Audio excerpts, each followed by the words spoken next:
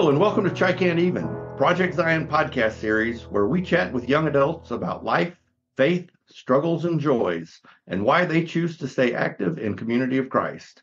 I'm Blake Smith, and I'm your host for this episode, and I'm here with a friend of mine and a member of the North Pensacola congregation. Her name is Kara Sherman, and I'm just really excited to get a chance to sit down and talk with her.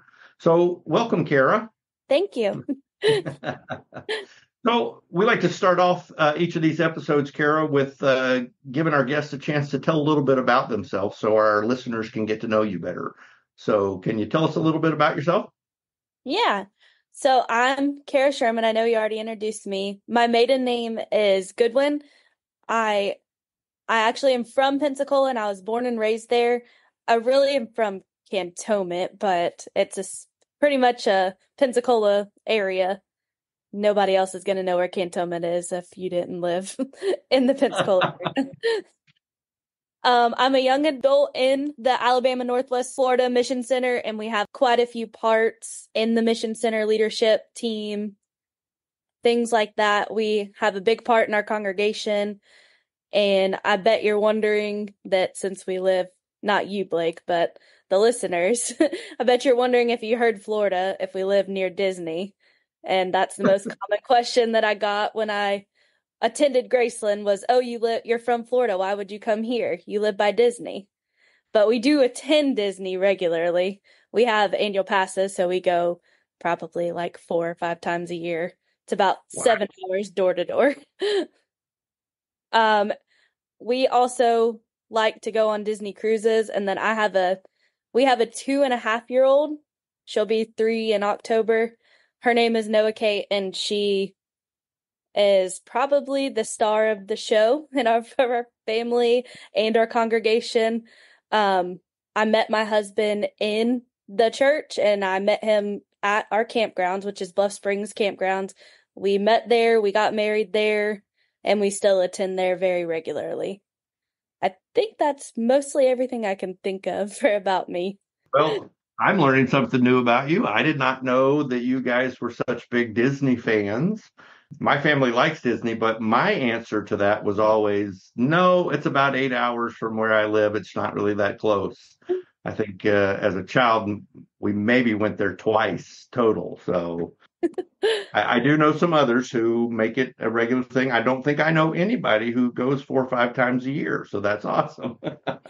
And I have met Noah Kate, so I understand why she's the star of the show. She is an absolute princess. So, and a good friend of my great nephew, I believe. So I think they're pretty good friends. So, Yes. Well, Kara, it's really great to have you with us. So I just want to hear your story, and I'll have some questions for you as we go along. But maybe if you could just start out and tell us what life was like for you as a child growing up in the church. So this is where I fit into 2 different categories as far as being a lifelong member and also being somebody, or mostly lifelong member and somebody who at some point converted. So I'll take a second to tell you if that's okay. So Absolutely. I started off in the Methodist church. My great-grandparents attended very regularly, and my family has about 5 generations of military, so they attended everywhere they lived. When they moved to Pensacola, they attended one right down the road from them, and my mom worked there. So when I was little, I attended there. And then when I was I think I was in 1st or 2nd grade, my aunt, and some may know her, she was Tricia Nelson, and then Townsend or Sodden was her last name. And her children attended, and she wanted me to go to reunion with them. And so I was in 1st or 2nd grade, first time I'd ever really been away from mom and dad. And I go to reunion. I don't really remember much about the reunion that I attended, except I know I felt loved, and I know I stuck a bead up my nose and had to have everybody in the campgrounds come and get this bead out of my nose so I didn't have to go home or go to the doctor. And so I did not even start attending a congregation regularly until I was in fifth or sixth grade. Okay. So going to church was totally different for me because my first experience was reunion as a very young child. So I do remember my time in the Methodist church, but not like I remember my time in Community of Christ. So And was that reunion at Bluff Springs campgrounds? it was. Okay. It was at Bluff Springs, but as a young child going, so we had a leader in our congregation that came in and he had really, I would say, beefed up our youth group. And so I had fallen right before, so I was too young to attend the youth group. And then whenever I was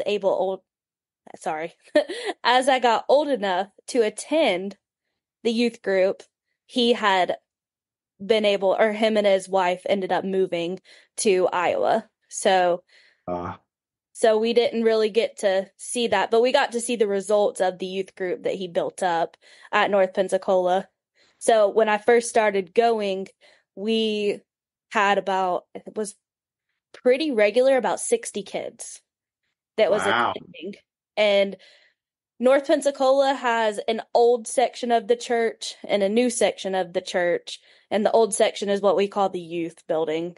And so it's where the old sanctuary was before they built on the new part. And so that whole building was filled with children of all ages. And so as time went on, the community that was in it was right next to a middle school. So it attracted a lot of kids because they would cut through the fence. And eventually, I think the minister at the time, or the youth pastor at the time, was able to attract them with, something to eat after school, things like that. He offered homework programs just to come up there and somebody to talk about their homework. In the area of town, I wouldn't say it's a bad area. It just has little sections that aren't, I guess, ideal living conditions for some children. So we kind of started getting a rougher crowd. And so those are my earliest memories of coming to a youth group, as having 60 kids, and they had to finally come up with some rules to make sure there was order in place because it was loud and chaotic, but it was definitely a fun way to enter into a church, especially coming from a Methodist church that had all kinds of programs, and every youth class had its own age group. Sometimes we were split into two classes depending on the age group. So it was a good, easy transition to start coming to North Pensacola from the Methodist church. Well, that's really great because so many of our congregations are lucky to have a handful of kids. So yeah, that would be a lot of energy and a lot of fun. It was, I guess, over time it did start to, I guess, the group started to weed off because there were a lot of rules in place, because there were a lot of things that, with that many kids exploring different parts of their life, of course, these different kids started getting into things that they shouldn't have, and they were bringing it into the church and getting violent, things like that. Not towards people, but towards the walls and the doors. And so they had to put in some rules in place. So over time, it kind of weeded out some of those that were only coming for the wrong reasons. Gotcha. So it did dwindle down. Once I got into probably late middle school, early high school, it dwindled down to about 4 or 5 of us regularly attending in all the age groups. So it went from like 60 plus, and I think there were more before I started the youth group. Like, been able to get into middle school, because there was a whole different section if you were in elementary school. Right. And then there were about 4 or 5 that regularly attended after this time frame. Okay. All right. And so what was your involvement in the congregation as you got to high school and as this group kind of dwindled down a little bit, and there were fewer of you, a little more, perhaps a little more attention on the individuals that were there. What was your role? How did the congregation treat you, and where how did you find your place, or where did you find your place in the congregation? So I did not add in the previous one, but as I was coming in, there were like two people that really just made me feel like I was part of the family as soon as I walked in. And one of those is actually your sister, Blake, which is Lena, Oh, good. and her daughter, Brittany. So Brittany attached to me probably because I'm a few years older than her. So she attached to me immediately because Brittany was very into cheerleading and I was a cheerleader at the time.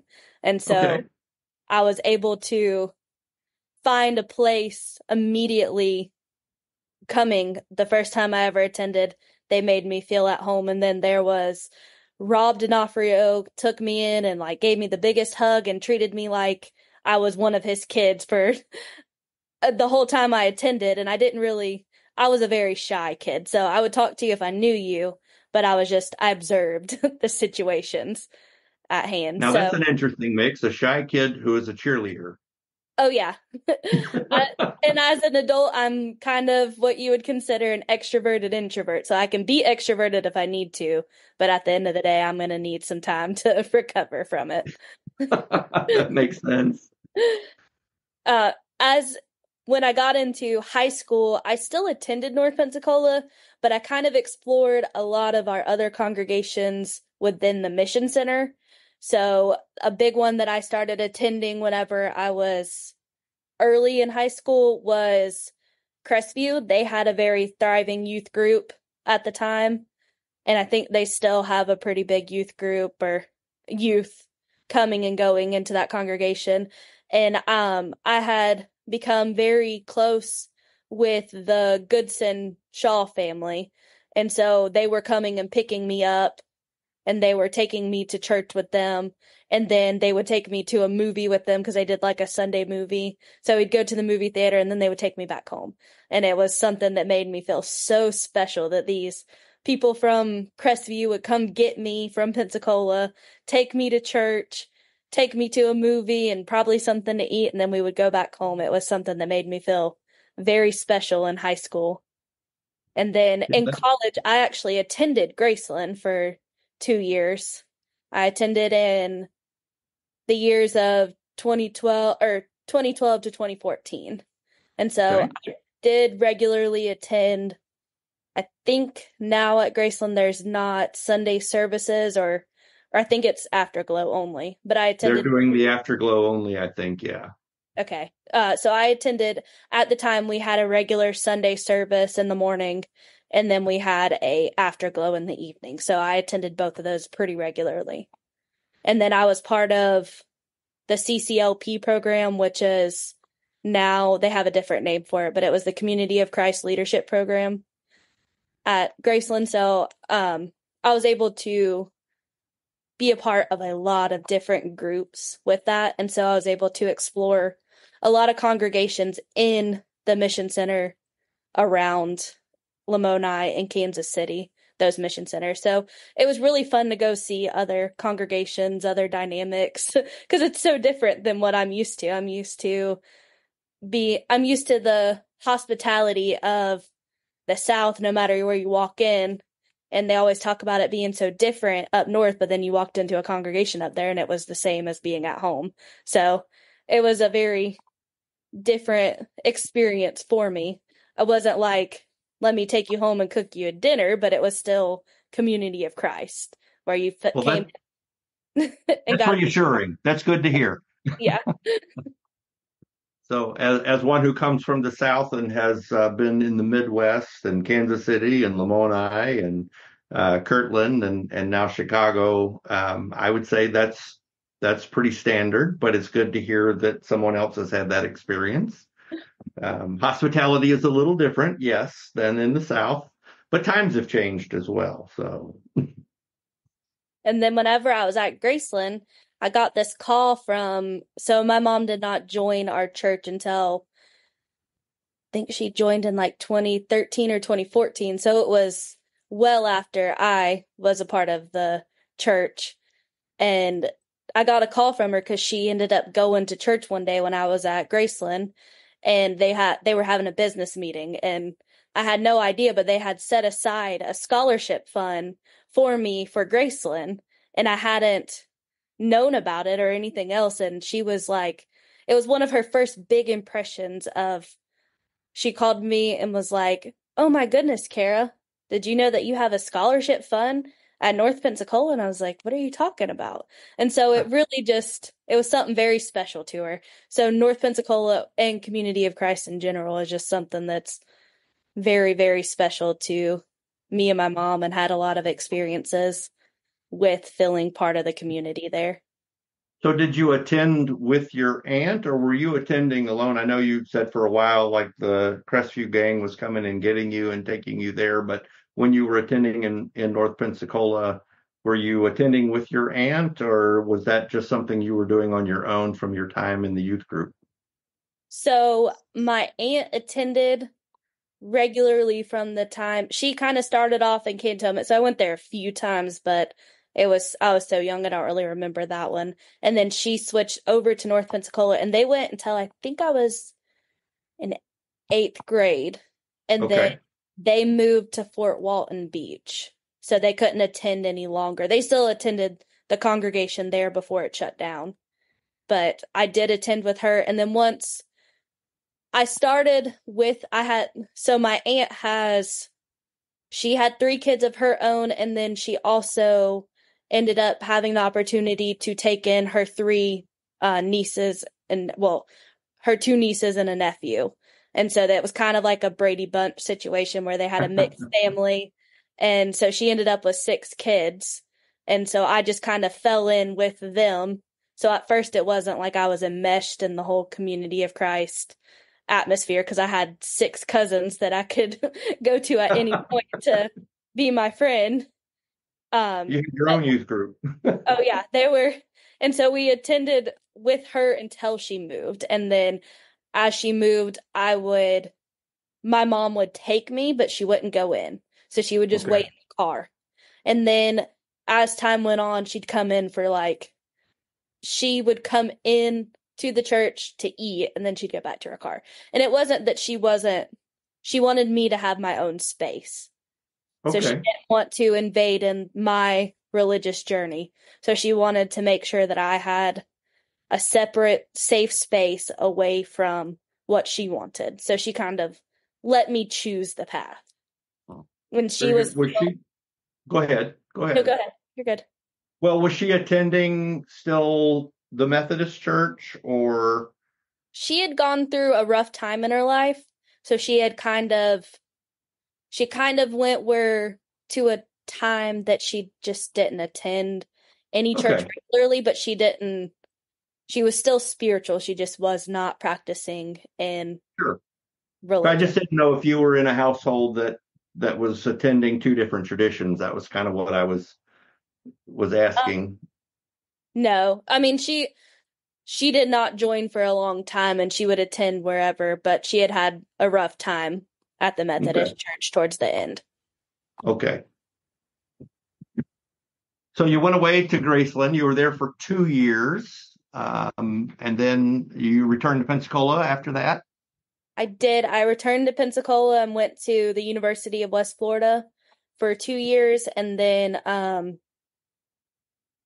I worked for CVS Pharmacy for about 5 years. And I worked in the pharmacy, so I was not able to attend a lot of Sunday services for about, I think it was like 2 or 3 years, just because I was the lowest on the totem pole, so I didn't get weekends off.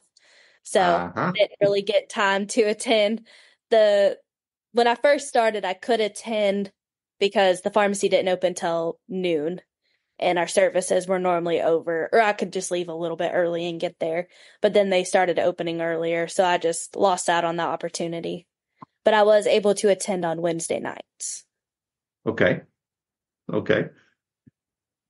So you've been with a couple of different traditions, although sounds like you've been with Community of Christ most of the time. I think it's safe to consider that a lifelong member of the church. Um, but how has the sacred community, the religious sacred community, been an influence in your life in the different places? You've hinted a little at that, but I'd love to hear more about how that's been an influence in your life. So, to give a little backstory, I come from a, I would say, more of a broken household. So I had a side of my family who practiced in things that were not healthy for them. So they were into drugs and alcohol and all unhealthy things. And then I had a side of my mom and dad had gotten divorced when I was really young. And I have a brother that's 6 years older than me, so we kind of lived two different lifestyles with our parents. So he knew them married. I didn't really know them married. So my dad's side, my dad had full custody of me for a couple years, and my mom we had to switch week to week for a while, things like that. So my dad had the bad influences in his house. So coming from a split household where one side was healthy, had gotten the help they needed, and one side was not healthy, I would say the religious and sacred community meant a lot to me because it was a very safe place to go. Felt like every time you walked in, it was a big warm hug, and that you had people that were, I would say, on your side, and you didn't have to worry about unhealthy things. And I would say that it has shaped because where my father is now is not, I mean, he's not in a healthy place. He had a stroke and he lives in a facility and he doesn't even know what year it is. So knowing the lifestyle that he lived, it makes me feel like the religious and sacred community helped me make hard decisions to get out of that lifestyle once I turned old enough. So I was able to turn 13 and say I choose to live in the healthier lifestyle because I had those options, those camps, that church life. I had people that were on my side. I had people that chose to be, and this sounds probably a little cliche, but there were people who chose to be my family, chose to love me even though they had no blood relation. And I felt that through my whole life. And now having a child in the church that's grown up since we came back from the pandemic. She was less than a year old when we started being able to meet again. And I have a child that goes to, when she pulls up to church or when we pull up to church, I go to get her out of the car seat and she said, "Yay, we're at the party. We're going to the church party." And so she's so excited to go to church. She tells me all week long, every morning she wakes up, she's like, "We're going to church today. We're going to see all of her favorite people, especially Holly." So she always says, "We're going to the church party to go see Holly." And so just knowing that she has these people that when she walks into the building, she can work a crowd, she can go up there and see our church. We've been having a praise band. And so every Sunday she goes up there and she gets to go grab her shaker and be completely enmeshed in an environment that is healthy, safe, loving, and she knows she's so loved when she walks into that building. That's really exciting to hear that Noah Kate enjoys going to church so much that it's a party. So I would ask, we're obviously in the church. We see a lot of folks who grow up in the church, and we're not the only church that it is that way. But young adults who grow up in the church and are part of youth groups, and it's really important. And then when they get to in their 20s and 30s, they either make other choices, going to other traditions, or walking away from church for a while. So I'm just interested, what is it that has kept you in Community of Christ during these years? So that's a question I've been thinking about a lot since you've sent out the list of potential questions. So have you ever had that overwhelming feeling of just a good hug, or an overwhelming feeling that just brings you to tears every time you go into a building or go around the people who make up the building? I Yes. think that family, that bond, the people that you could walk up to and you haven't seen in a year and you can continue the conversation exactly where you left off. I think that the community is what continues to bring me back to community of Christ. And we have my family, my husband and I, his family's from Mississippi, and we have ties to both mission centers that attend our campground. So our campgrounds we have two mission centers that attend it and run it. And so through these two mission centers where we attend very regularly between the two. And so I just feel like it's at home. It's something at home. I have a very deep history of military in my family. So everything is structured with my grandpa and that side of the family. And with coming to church, it's almost like imperfect is perfect for the church. And I so love that. I the love that. the imperfections, you're not looking for perfection in everybody and through everything. You're looking for the imperfections that make you human. And I think that that's something that truly makes me feel part of the community, is that I know that I'm imperfect, but I know how I am going to be embraced in those situations of being imperfect. Very good. Now, just to step back, you mentioned your husband again, Mike, and you said that you guys met at the campgrounds, and we've kind of gone through the stages of life and getting to now. Where in that mix did Mike come in? So Mike and I actually met at the campgrounds when I was in fourth grade and he was in third grade. He's a year younger than me. And so we attended camps, but we really started getting close when we got into middle school, or end of middle school, early high school. And we were just friends. We had two friends. He brought someone to camp when he was in third or fourth grade. And my friend that I had in the church that I hung out with very regularly at camps, she started dating the friend that Mike brought to camp. And so we were kind of, per se, we were kind of third wheels in Ah, their relationship. And so they ended up going and hanging out and doing stuff at camps. And so it kind of left us to hang out. And so when I graduated high school, I went off to Graceland, and they were still in their senior year, and that's camping season. I had never thought of Mike in that way at all up until my freshman year of college. That summer in between, I had been a staff at every camp that summer. And then towards the very last camp that Mike had been a staff member with me, I started to have feelings for him that I had never had before this moment. And it just kind of happened that we ended up getting very close. We hung out for the rest of summer.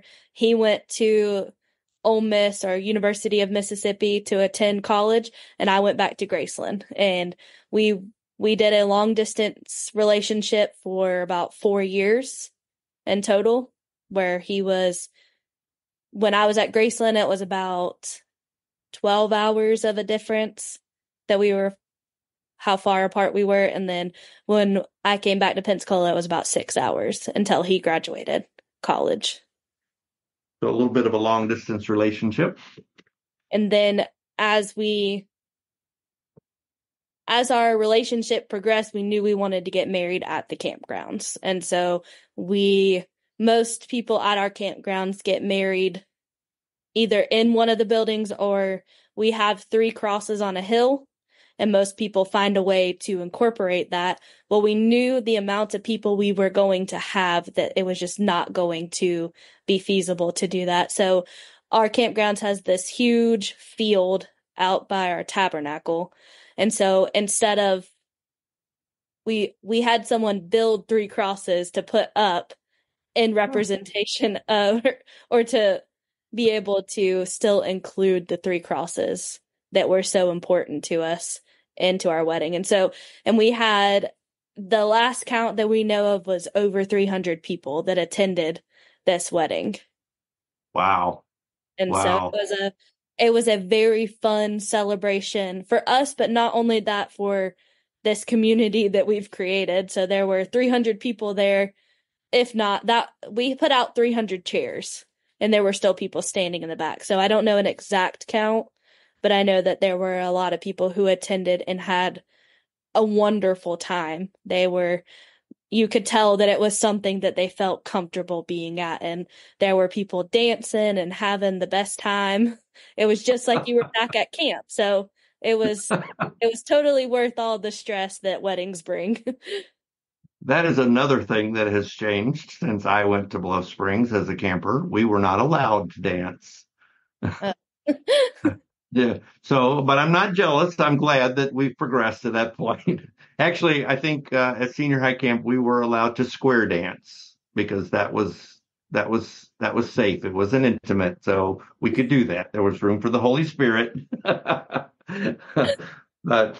yeah, that was not something that was allowed. I think the campgrounds probably would have burned down back in the 70s and 80s when I was going to camp if that had ever happened. Oh my goodness. Well, this is not a question that I gave to you in advance, but I'm interested to know what you talked about having some roles in the congregation and being involved in the congregation there in Pensacola. What are some of the roles that you have now that you've engaged in the last couple of years? I don't know that I could say they were official roles, but we Mike is a big part of the pastoral team that we have at North Pensacola. So I kind of get roped into a lot of different unofficial roles, but we have really been able to, we have, I, I want to say we've had, and this is just my interpretation of it, we've had the opportunity and blessing that people accepted us so easily into the congregation as young adults. So they want us to do anything and everything, with exception as long as it keeps to their tradition of what we've always done for Advent and Christmas. But You know, as long as those things are accomplished, for the most part, we have a lot of flexibility to do a lot of things. So I wouldn't say there's any official roles that I can think of, but we're in charge of our Wednesday night activities that we do.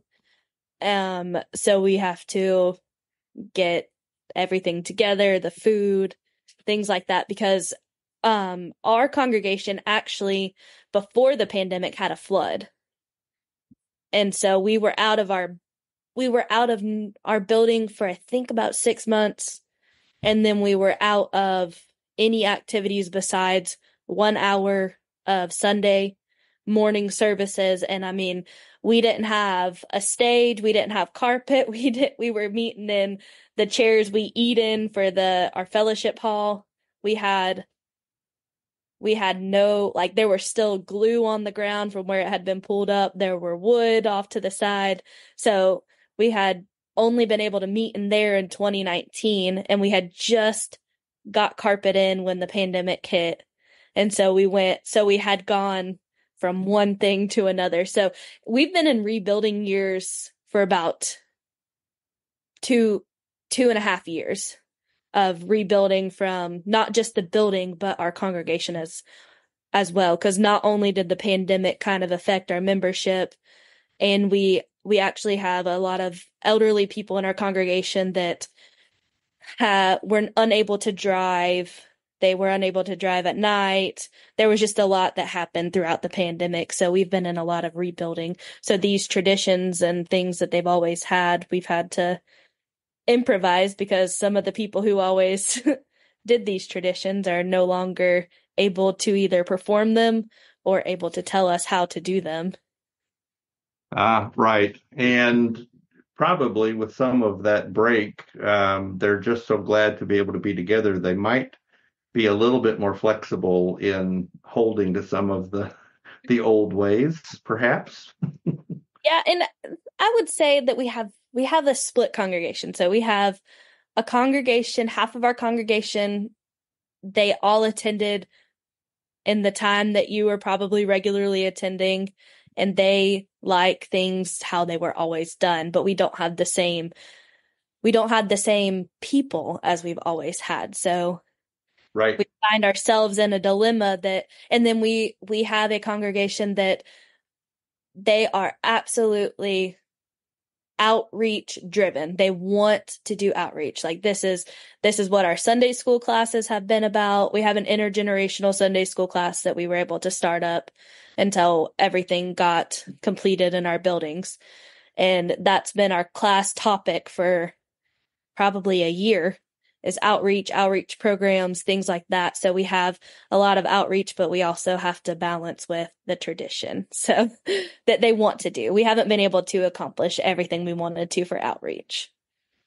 Well, I understand, but I am encouraged as a former participant there that there's some flexibility, and I appreciate the energy that you guys are bringing there as well. So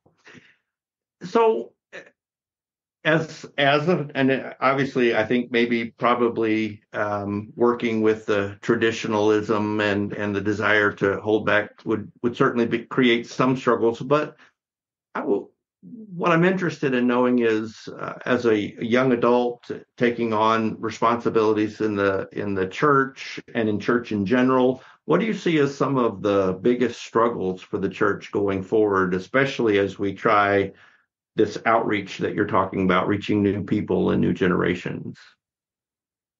I would say the biggest problem, and I know this is maybe regional, I feel like it might be at least nationally, is commitment.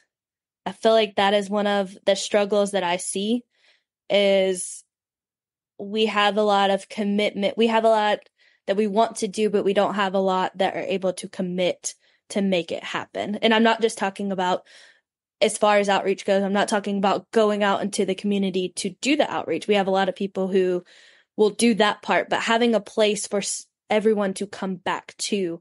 And we can't bring a bunch of new faces into the congregation without having something set up for them when they get there, or something that we can easily be able to put in place when they get there. So right now we have a big age gap between our children. So we have nursery age children, and then we have middle school children. So there's very little in between there. So I think we have 4 and under, and then we have 13 and up. But if we bring in a lot from the community, we would have to make sure we had classes set up for this in between age that we don't currently have, which means we have to have Sunday school teachers. And this isn't just for our congregation. I feel like this is probably overall of being able to have that commitment of somebody to be able to show up. We live in a world where online became the new way during the pandemic. So it's easier to attend online than it is to attend in person. So that commitment, I feel like, has just kind of gotten lost in coming back from the pandemic. And it could have been before the pandemic, but that's when I started noticing it. Sure, sure. I think there's definitely some truth to that. And congregations I see are trying to find that balance between holding on to tradition, saying we've got to do it a certain way and be at a certain time and in a certain place, and being flexible, I think, to say, well, maybe we need to have an online option so that busy families can join for a brief period without making the time commitment. And it's a tough thing. So it's good to hear from a young adult that is very committed in the local congregation, that that's still a viable option. And I think you're right on in terms of the being prepared, because you want to do outreach and you may say, well, gosh, we don't have kids in this age group, so we don't have a class for it. But are you prepared if you do have somebody walk in the doors and have need for that? So it's kind of a hard thing to balance there. So And we have um, a yeah, go 70 ahead. congregation that is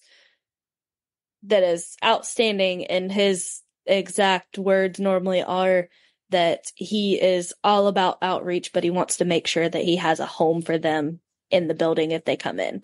So what do we do with the product of outreach if they come? We can't just go out to the community and say, come to our church and not have a place for them. And so it's just something that's really stuck with me after hearing them say it. I was like, are we really prepared for outreach? Do we need to work within to get ourselves ready to be able to bring ministry to others? Because if we don't have a place for them to come to, then we really haven't done our job.